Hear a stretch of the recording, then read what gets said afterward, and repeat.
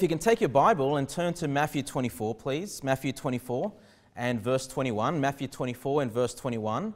We are continuing our series on the end times. And in the last sermon, I focused on the Antichrist and how the Antichrist will come and persecute the people of God, how he will exalt himself and call himself a God, try to force people to take the mark of the beast and desire worship, and for people to desire to worship the dragon. And so, as is commonly understood, the Antichrist or the beast will persecute God's people, and that's what I want to focus on today. The persecution of God's people coming in that future great tribulation to come. But in Matthew 24, verse number 21, it says, "For then shall be great tribulation, such as was not since the beginning of the world to this time, no, nor ever shall be." The title for the sermon tonight is Great Tribulation. It said there, "For then shall be great tribulation." Tribulation, of course, is trouble, turmoil. But it's not just regular tribulation, not just regular difficulties that believers will face, but the Bible says great tribulation. And some other passages that speak about this same event, you don't need to turn there, I'll just read it to you. In Revelation chapter 6 and verse 9, this is the fifth seal. So this is after the first four seals. This is after the beginning of sorrows. If you've been following on the series, you'll understand this. But on the fifth seal, it says in Revelation 6:9, "And when he had opened the fifth seal, I saw under the altar the souls of them that were slain for the word of God and for the testimony which they held. And they cried with a loud voice, saying, How long, O Lord, holy and true, dost thou not judge and avenge our blood on them that dwell on the earth?" So you see here in Revelation chapter 6 that saints, believers, will be slain for the word of God, for the testimony which they held. This tells me that in these last days, in this great tribulation, believers will be, speaking of the Lord. Believers will be preaching the word of God. Believers will not be hidden. They will be telling people all about Jesus Christ, which is why they are the target. And then in verse number 11, it says, "And white robes were given unto every one of them, and it was said unto them that they should rest yet for a little season, until their fellow servants also and their brethren that should be killed as they were should be fulfilled." So the Bible telling us here that there will be other believers that will be slain during this time. Now, not every believer will be slain. Many believers will make it to the rapture. They'll make it to that resurrection when Christ comes in the clouds.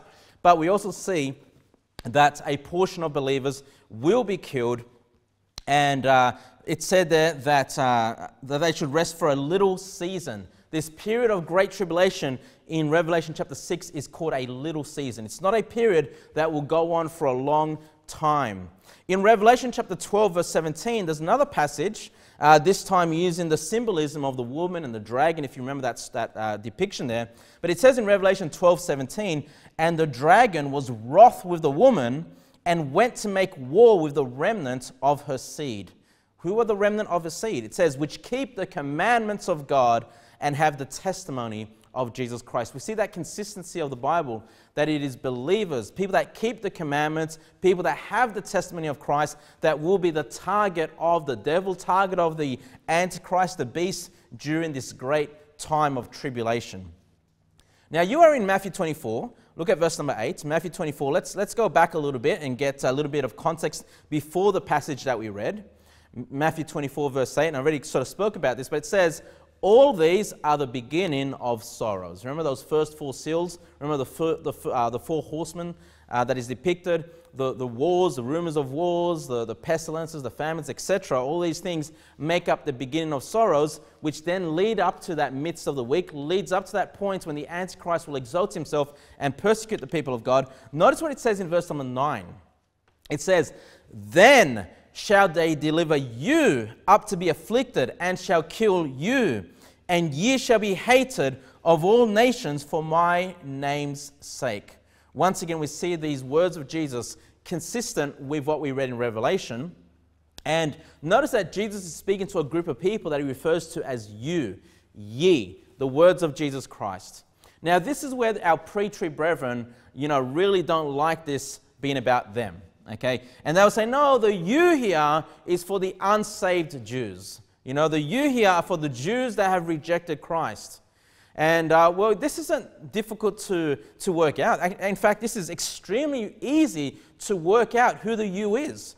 You know, we don't need to come up with our own opinions as to who the you, Jesus Christ, is speaking to. The Bible itself tells us who Jesus is speaking to. So if you can backtrack a little bit in the same chapter, look at verse number 3, Matthew 24, verse 3. Who is the you to be afflicted? Who is the kill you? Who is then the ye shall be hated? Who are these people? Matthew 24, verse 3. And as he sat upon the Mount of Olives, the disciples came unto him privately, saying, Tell us, when shall these things be? And what shall be the sign of thy coming and of the end of the world? So who's coming to ask Jesus these questions about the end of the world? His disciples, okay? The saved, okay? The saved. And when Jesus says, they shall deliver you, who's he responding to? The disciples. Now, if that doesn't convince you, this passage that we're reading is called the Olivet Discourse, and there's a parallel passage in Mark chapter 13. Let me read it to you. If you're fast enough, you can turn there. But Mark chapter 13 and verse number 3. And as he sat upon the Mount of Olives over against the temple, notice the next names, Peter and James and John and Andrew asked him privately, Tell us, when shall these things be? And what shall be the sign when all these things shall be fulfilled? So in Matthew 24, it says his disciples come to Jesus privately. Okay. Now you might argue and say, well, these disciples are not saved. Well, hold on. Then we have further clarification. Mark 13. It says Peter and James and John and Andrew asked him privately, hey, who are these disciples? Are they just regular disciples that followed him, that made up the thousands that followed, came to listen to Jesus Christ? No, these disciples are the 12 apostles, the apostles of the Lamb. These are saved people. These are saved Jewish people. Of course, these are the same group of men that would start the New Testament churches, that would become the pastors and start these new churches preaching the gospel after the ascension of Jesus Christ. So are we talking about, when Jesus says you, is he referring to unsaved people, unsaved Jews? No, he's speaking to his disciples. He's speaking to his apostles, okay? The same apostles which by the New Testament church is to be built upon the teachings of the apostles, the prophets, and Jesus Christ, of course, being that chief cornerstone. And if that doesn't convince you, at the end of Mark 13, verse number 37, Jesus says these words, Mark 13, verse 37, and what I say unto you, who's the you again? That was Peter, James, and John and Andrew. What I say unto you, Peter, James, John, and Andrew, I say unto all, watch. Okay, so who is it to? It's all the believers, all the disciples of Jesus Christ. This is an important teaching. And anybody that's saying to you, hey, don't read Matthew 24, that's not for you as a Christian, that's for the unsaved Jews, hey, they're deceiving you. Okay, Jesus Christ says it is for all. Watch. Okay. Now, please go back to Matthew 24 if you've turned away. But Matthew chapter 24, verse 10, let's continue. We see that we're going to be, the people that live during this time, believers that live during this time will be delivered, will be afflicted, they shall be killed, they shall be hated of all nations. Every nation will have a hatred for God's people. Okay? This is abundantly clear in the words of Jesus Christ. Verse number 10. And then shall many be offended, and shall betray one another, and shall hate one another. Notice the next words. And many false prophets shall rise, and shall deceive many. In our last sermon, we looked at how that false prophet will arise and deceive people to worship the beast. Verse number 12. And because iniquity shall abound, the love of many shall wax cold. But he that shall endure unto the end, the same shall be saved. Now, what is verse number 13 speaking about? A lot of people have mixed ideas, and the unsaved hyper-dispensationalists will say, see, you've got to endure to the end in order for your soul to be saved. If you want to be a saved individual, like, salvation of the soul, you need to endure. And so they throw works in. They say, well, you have to remain faithful. You have to be doing the works of God. It's not just salvation by grace through faith. They'll say, no, it's by working, by enduring. Hey, these are false prophets that say these things. These are unsaved people because they don't understand that salvation can only be attained by the sacrifice of Christ, by your faith on Jesus Christ. So how do we understand this? And I'll show you shortly But this is not about the salvation of your soul. This is about the salvation of the flesh. Say, well, how do you know that? Well, what did we just finish speaking about? How they will kill you. Okay? They will kill your body, as it were. This is a salvation of the flesh, but we'll go into that a little bit longer. Now, I've got some points here as we go through Matthew 24. You know, what should be the reaction of Christians be during this time? You know you'll be hated. You know you're going to be delivered up. People are going to seek to kill you. So what do? Do we run from fear? Is that what we're doing? Are we fearing for our lives, trying to hide in caves and things like that? Well, notice verse number 14 as it continues. And this gospel of the kingdom shall be preached in all the world for a witness unto all nations, and then shall the end come. Boy, if the gospel of Jesus Christ, the gospel of his kingdom, is going to be preached across the entire world to all nations, then that should tell you what Christians are doing at this point in time. Okay? I mean, if it's not the believers preaching the gospel, who's doing it? Of course, it's the believers of all nations going throughout the entire world preaching the gospel of Jesus Christ. So the first point that I have for you, brethren, if we are that final generation to go through this time period, or whatever that generation is, the number one responsibility for the believers, even at the expense of potentially losing their lives, is to preach the gospel unto all nations. Now, please keep your finger there and go to Acts chapter 2. Go to Acts chapter 2, please.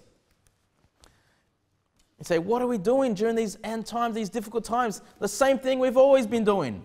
Okay, it's still the time for the Great Commission.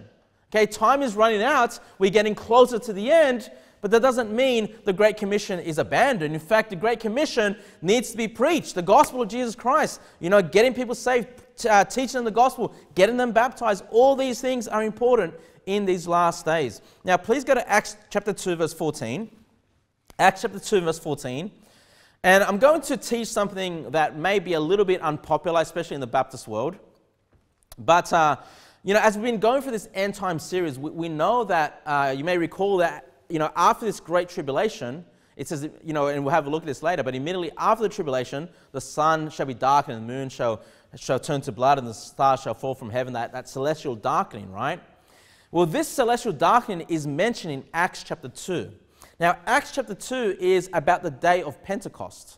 If you may remember that, 50 days after the ascension of Christ, the Holy Spirit is poured upon the disciples, the 120 that are in the upper room. And what happens? They go preaching the gospel, don't they? They go preaching the gospel, and God gives them the gift of tongues, meaning that they're able to communicate in other languages without having had to learn those languages. It is a special gift that was given to the disciples at this point in time by the pouring out of the Holy Ghost. And of course, many Baptist brethren believe this has been done away with completely, never to return. I have a slightly different view on that. And let's have a look at this, because in Acts chapter 2, verse 14, there are many unbelievers mocking the disciples for preaching the gospel. And this is what the Apostle Peter says in verse number 14. But Peter, standing up with the 11, lifted up his voice and said unto them, Ye men of Judea, and all ye that dwell at Jerusalem, be this known unto you, and hearken to my words. For these are not drunken, as ye suppose, seeing it is but the 3rd hour of the day. But this is that which was spoken by the prophet Joel. So their ability to speak in all these other languages, preaching the gospel in all these other languages, is something that was spoken of by the prophet Joel. Okay, that makes sense. Now look at verse number 17. He quotes the prophet Joel here in verse number 17. And it shall come to pass in the last days, saith God, I will pour out my spirit upon all flesh. And notice what happens. So the Lord's going to have this special pouring out of his Holy Spirit. What happens? And your sons and your daughters shall prophesy. And your young men shall see visions, and your old men shall dream dreams. And on my servants and on my handmaidens I will pour out in those days of my spirit. There it is again, the pouring out of the Spirit, and they shall prophesy. So what's happening? They're preaching the gospel in all these other languages, and Peter says, yeah, that's what Joel spoke about when our sons and daughters shall prophesy. Okay? Because again, prophecy isn't necessarily telling of future events. Prophesying is preaching the word of God, is speaking the word of God, proclaiming the word of God. And as they go in and preaching the gospel in all these languages, that's the fulfillment that what we're seeing there by the prophet Joel. Okay? But notice the next words in the prophet Joel, verse number 19. And I will show you wonders in heaven above and signs in the earth beneath, blood and fire and vapor and smoke. Notice verse 20. The sun shall be turned into darkness and the moon into blood before that great and notable day of the Lord come. And it shall come to pass that whosoever shall call on the name of the Lord shall be saved. Wow, there's a lot to take in there, right? But what do we notice? On the day of Pentecost, we see a fulfillment of the writings of the prophet Joel, okay? But not only that, it doesn't stop there. It goes into further events into the future when the sun and moon shall be darkened. And what we see in Matthew 24 later on, and as we covered in the series, after that event, after the celestial darkening, that's when we see the sign of the Son of Man in heaven. That's when Jesus Christ is coming to take away, to rapture his believers. So what do we then see? That this also applies to the end times. And so what I believe this is teaching, and again, this is unpopular with my Baptist brethren, is that in these last days, during this great tribulation, what do we see again? The gospel of the kingdom being preached to all nations. Well, I believe that God will pour out his Spirit in the same way. Just like we saw in Acts chapter 2, God pouring out his Spirit, them being filled with boldness, them going out and preaching the gospel in all these other languages that they've never learnt before. Well, I believe we're going to see the same thing happen during the Great Tribulation. This is how the gospel makes its way throughout all the world, throughout all the nations, is because the people of God will be filled with the Holy Spirit of God, being able to do the great work. Again, in verse number 21, and it shall come to pass. Remember, this follows after, or this follows at this time of the celestial darkening, that whosoever shall call upon the name of the Lord shall be saved. And so, brethren, what I'm saying to you is, during this great tribulation period, the persecution of the Antichrist, nothing changes in our agenda. We continue meeting, we continue gathering, we continue preaching the gospel, but we're going to have a special measure of the Holy Spirit's power in our lives to be able to do great works for God. And we're going to need his power. We're going to need the Holy Spirit. If we don't have that Holy Spirit, I can understand why people will cower and be afraid and try to protect their lives instead of doing the work that God has given us. But when we're given that power of the Holy Ghost, we won't be able to help ourselves but be proclaimers of the gospel of Jesus Christ. Back in Matthew 24, please. Matthew 24, verse 15. Matthew 24, verse 15. So again, the first thing that we should be doing if we are that generation that goes through the Great Tribulation is to preach the gospel to all nations. Let's keep going. Verse number 15. Verse number 15, Matthew 24, verse 15. When ye therefore shall see the abomination of desolation. Remember, what's that? When the Antichrist sets up that image, proclaims to be God, desires to be worshipped. You can notice how important this point is in the end times.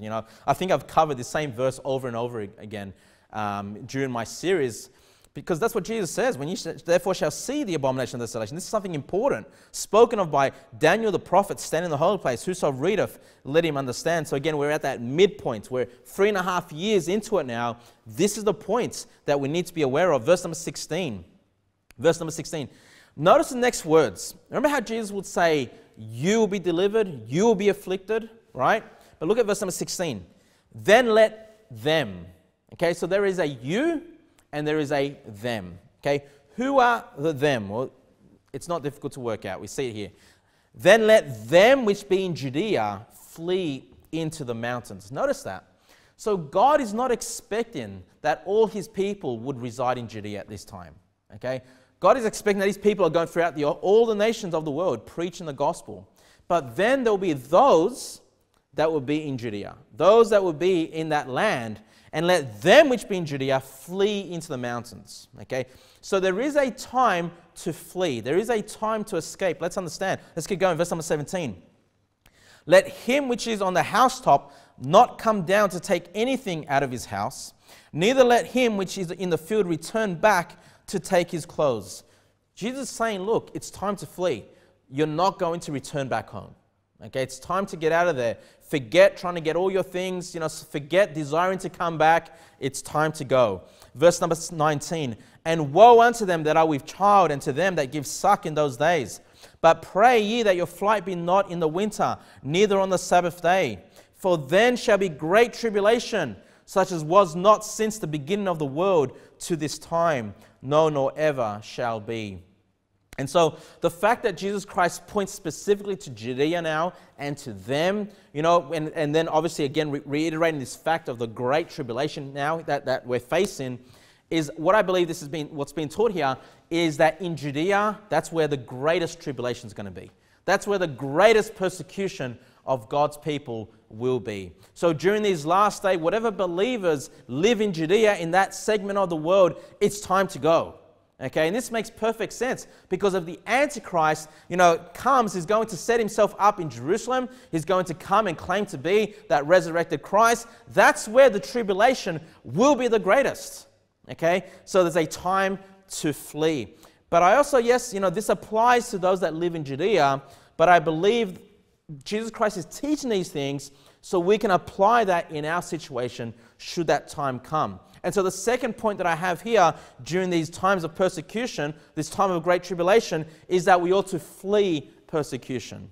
You see, there are going to be places in the world like Judea that the tribulation will be the hardest. Okay, flee persecution. That's point number 2. Now you might say, well, hold on. That seems to be contrary to what you just said in point number 1, to preach the gospel.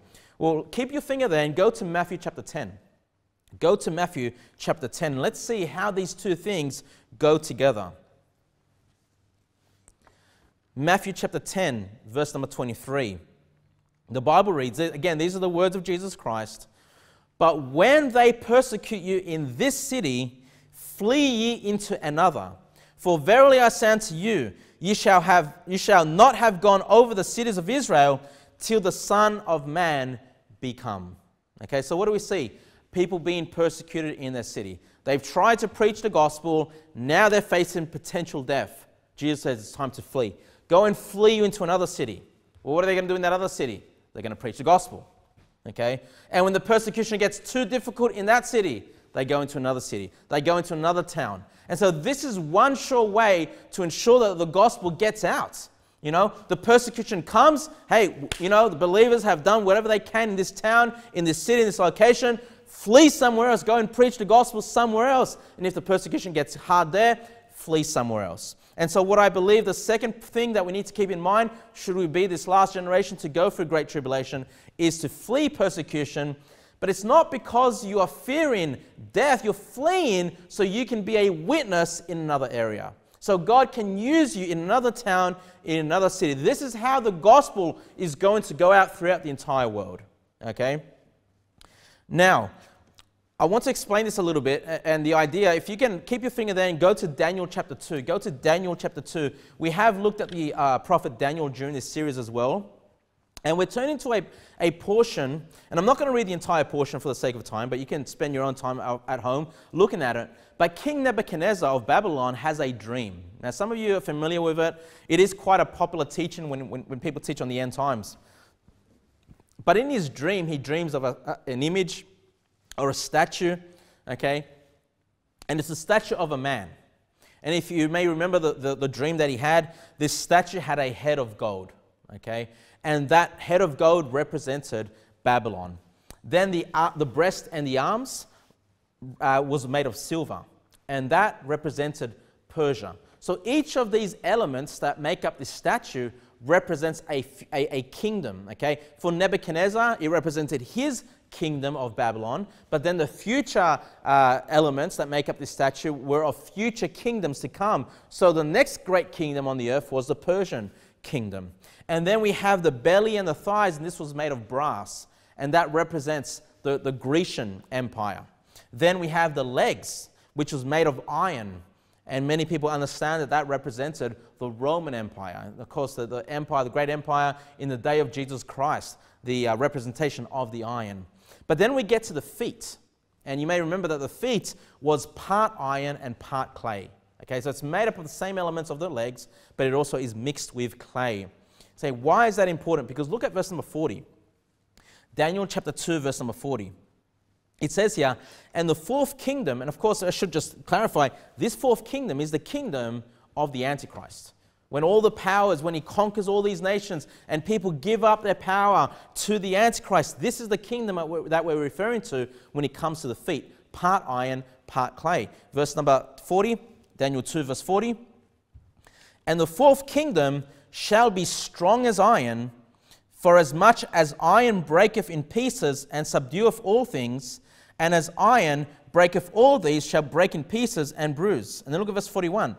And whereas thou sawest the feet and the toes, part of the potter's clay and part of iron. So there's that, the part clay, part iron. Look at this. The kingdom shall be divided, but there shall be in it the strength of the iron, for as much as thou sawest the iron mixed with miry clay. Verse number 42. And as the toes of the feet were part of iron and part of clay, so the kingdom shall be partly strong and partly broken. Okay, you say, what's that all about? Well, that final kingdom, the kingdom of the Antichrist, it's not like he's going to have everything, complete dominion, complete strength all across the world. In fact, part of it's going to be strong, the iron, and part of it's going to be broken, the clay. He's never going to fully, conquer the entire world. That's his aim. That's his purpose. But there's going to be continual strife in his kingdom. Okay? And part of it's going to be strong, part of it's going to be broken. What I'm saying is try and tie this in with these last days. When his kingdom gets strong, when there's strong persecution against the people of God, well, that's when it's time to flee into a town that's partly broken. He's going to have, of course, influence in those cities, in those towns, but the persecution won't be as strong in some other cities. So we flee to the places that are partly broken, the places that are more like clay than iron. So that's the purpose for believers, to go out, flee, not to return back to your house. There's no point of you returning back. Don't worry about your house. Don't worry about your car. Don't worry about those things that you desire. We're coming to the end times. Christ is coming back. Okay, don't worry about your earthly house. You're going to be going to your mansions soon. Okay, your homes in heaven that Jesus Christ has prepared. And so that's how Daniel chapter 2, the part iron, part clay comes together with understanding the kingdom of the Antichrist, partly strong, partly broken. Back in Matthew 24 verse number 22, please. Matthew 24 verse number 22.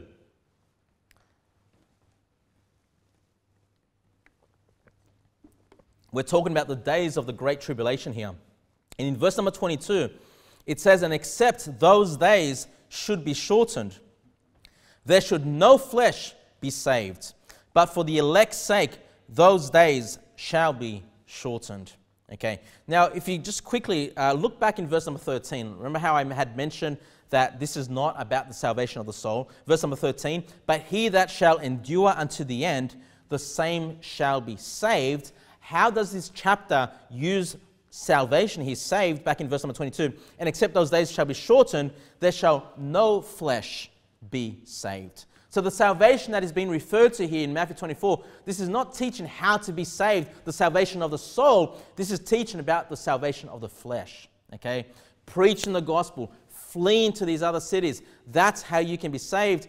And what Jesus Christ is teaching is that he's going to have to shorten those days of a great tribulation in order for the elect's sake, so that we would be saved. So believers will actually make it to the rapture of Jesus Christ. If this tribulation, if this great tribulation was to go on for the entire 3.5 years that's left, these 42 months that the Antichrist is to be ruled, then there's going to be no believers left, is essentially what's happening, right? But for the elect's sake, those days shall be shortened so the Lord can come back and we can experience that rapture, that resurrection with Christ who comes in the clouds. Let's keep going, verse number 23. Now notice we're going to see the great deception to come. We focused on this when we looked at the Antichrist, but it says in verse number 23, then if any man shall say unto you, lo, here is Christ, and there, believe it not. For there shall arise false Christs and false prophets, and shall show great signs and wonders, insomuch that if it were possible, they shall deceive the very elect. So is it possible to deceive the very elect? No. Okay. But the deception is so great that if it were possible, the elect will be saved, but it's not possible. So who would be deceived then? Well, not the elect.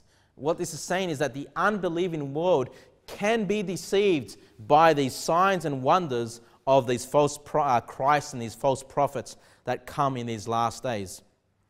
So the third point that I have for us, brethren, not only are we to preach the gospel, not only are we to flee the cities that are strong and go to the cities that are partly broken, but we are to shine a light on the deception. Okay? So the elect, the believers, aren't going to be deceived, but the unsaved world are going to be deceived. We're trying to preach the gospel unto them. We want them saved. And so we need to shine a light on the deception. Okay? Shine a light. Hey, that is not Christ. That is an antichrist. That is a devil. Don't worship that person. And of course, preaching the gospel. We need to shine a light on the deception. Now, please keep your finger there and go to 2 Thessalonians chapter 2. 2 Thessalonians chapter 2. It's important for us to shine a light on the deception because the deception is so great. 2 Thessalonians chapter 2 and verse number 8 reads, "And then shall that wicked be revealed, whom the Lord shall consume with the spirit of his mouth, and shall destroy with the brightness of his coming. Even him," that's the Antichrist, "whose coming is after the working of Satan, with all power and signs and lying wonders." Look at this. "And with all deceivableness of unrighteousness in them that perish, because they received not the love of the truth, that they might be saved. And for this cause God shall send them strong delusion, that they should believe a lie, and that they all might be damned who believed not the truth and had pleasure in unrighteousness." Now, I know the teaching of reprobates is, again, with Baptist brethren, is unpopular. But how can you deny what we just read there? What is God going to do to people that do not love the truth, who do not receive the love of the truth? It said there in verse number 11, "For this cause God shall send them strong delusion, that they should believe a lie." You know, you can get to a point where you've angered God so much, you've crossed a point, you've rejected his gospel, that God will send strong delusion and cause people to believe a lie. Well, that's what's going to happen. Verse number 12, "that they should all be damned." That's damnation, condemnation in hell, "who believed not the truth." Okay? So we need to understand, in these final days of the Great Tribulation, it's so important for us to preach the gospel, shine a light on the deception. Because if they do not receive the gospel, if they do not understand the deception that they're facing after the rapture, after we're gone, God's going to send them a strong delusion and they're going to believe a lie. Okay? So our role is so important, brethren, in these last days. Okay? We're coming to a point where these people, if they reject what they're hearing, if we don't shine a light on the deception, they're going to become reprobate. Okay, following the resurrection, the rapture of believers, those that rejected the gospel as it was presented to them, they're not going to get saved afterwards. Okay, now we know people get saved afterwards. We know that's a truth because we have the witnesses, the 144,000. We have the 2 witnesses in Jerusalem. And so, of course, they continue preaching the gospel. People continue to be saved. And we need to make sure that prior to that event, that we have done all we can to preach the gospel, to flee, and also to shine a light on the deception. Go back to Matthew 24 and verse number 25. Matthew 24 and verse number 25, the Bible reads, "Behold, I have told you before. Wherefore, if they shall say unto you, Behold, he is in the desert, go not forth. Behold, he is in the secret chambers, believe it not. For as the lightning cometh out of the east and shineth even unto the west, so shall also the coming of the Son of Man be." Okay, so these false Christs, they're not going to compare to the real coming of the true Christ, who comes again in the clouds. But his coming is so bright as lightning that cometh out of the east even unto the west. Okay, so shall the coming of the Son of Man be. So the fourth point that we need to think about, if we are that generation that goes for the Great Tribulation, is that we need to look for the coming of Christ. In fact, the way I've got it written here is look for the blessed hope. For that blessed hope. And Titus chapter 2 verse 13 puts it this way, "Looking for that blessed hope and the glorious appearing of the great God and our Savior, Jesus Christ." Hey, who is Jesus Christ? Our great God. Jesus Christ is God and is our Savior, and is coming with a glorious appearing as lightning that shineth from the east to the west. We need to be looking for that blessed hope. All right? And so this is so vital for us to understand, brethren, because one thing, of course, this is going to be a time of difficulty. Yes, God will help us with the filling of His Holy Ghost, with filling us with His Spirit so we can do great works for Him. But what's going to keep us motivated, working hard, is knowing we're shortly going to see Jesus Christ. We're shortly going to see the blessed hope, the coming of the Lord Jesus Christ. And the Bible says, if you can turn to, go to Luke 21 for me. Go to Luke 21. We're going to end on that passage. But while you're turning there, I'm going to read to you from Daniel chapter 12 and verse 12. And I have covered this in a previous sermon, but just to tie it into this one again. In Daniel 12:12, it says, "Blessed is he that waiteth, and cometh to the 1,335 days." Blessed is he that waiteth. Brethren, during the Great Tribulation, we're called to wait. We're called to be looking for that blessed hope. Okay? And here it says the blessing will come to the 1,335 days. That's 1,335 days. And what I had taught in a previous sermon is that 3.5 years is 42 months. 42 months. And on the Jewish calendar, every month has 30 days. So you work out how many days that is. 42 months times 30 days for each month. You come to 1,260 days. 1,260 days that leads up to that midst of the week. But then we have the Great Tribulation. And there's a blessing for those that wait till 1,335 days. So if you subtract 1,260, which is those 42 months times 30, from 1,335, you're left with 75 days. So how long is the Great Tribulation? Well, according to the book of Daniel, it is 75 days. 75 days. Now, don't forget what we read in Matthew 24, though. Jesus says those days shall be shortened. And in fact, in the parallel passage in Mark 13, I'll just read that one to you. Mark 13, verse 20, it says, "And except that the Lord had shortened those days, no flesh should be saved. But for the elect's sake, whom he hath chosen, he hath shortened the days." Okay, so we have 75 days set by the prophet Daniel that sees out this great tribulation. Okay, now after that we have the wrath of God. Don't forget all that. Okay, but 75 days of the great tribulation. But Jesus says those days shall be shortened for the elect's sake. Okay, so think about that. Think about that. If we are that generation going through great tribulation, it's only 75 days or less. Okay, it's only that long. If we can see it out, if we can persevere to that time, we can see it out, be faithful, doing the work that God has left us to do, then our flesh will be saved. The rapture, Jesus Christ coming in the clouds. Now you're in Luke 21, verse number 27. I said that the final point here that I have here is that we need to be looking for that blessed hope. Luke 21, verse 27, it says, "And then shall they see the Son of Man coming in a cloud with power and great glory. And when these things begin to come to pass, then look up and lift up your heads, for your redemption draweth nigh." You see, everyone is mourning, they're wailing, they're afraid of the coming of Christ. But as believers, he says, look up, lift up your head, for your redemption draweth nigh. What a great promise. And how exciting, to call that the blessed hope. Going through difficulties, some believers losing their life for the testimony of Christ. But if we can see it out, brethren, if we can last those 75 days or less, we're going to be there for that blessed hope. We're going to see that redemption drawing nigh. What a great relief. What a great blessing. To lift up your heads and know, well, Jesus Christ is coming. He's going to save my flesh. That flesh will be changed in a moment, in the twinkling of an eye. We're going to have those new bodies like Jesus Christ. What a great promise to come. And so the title for this sermon was Great Tribulation. And those 4 points, once again, that we ought to be doing if we are that generation that goes through this time. Number 1, to preach the gospel unto all nations. Number 2, to flee persecution, go from city to city. Number 3, shine a light on the deception of the Antichrist and the false prophets. And number 4, looking for that blessed hope. Now, I've had to cut my sermon in half.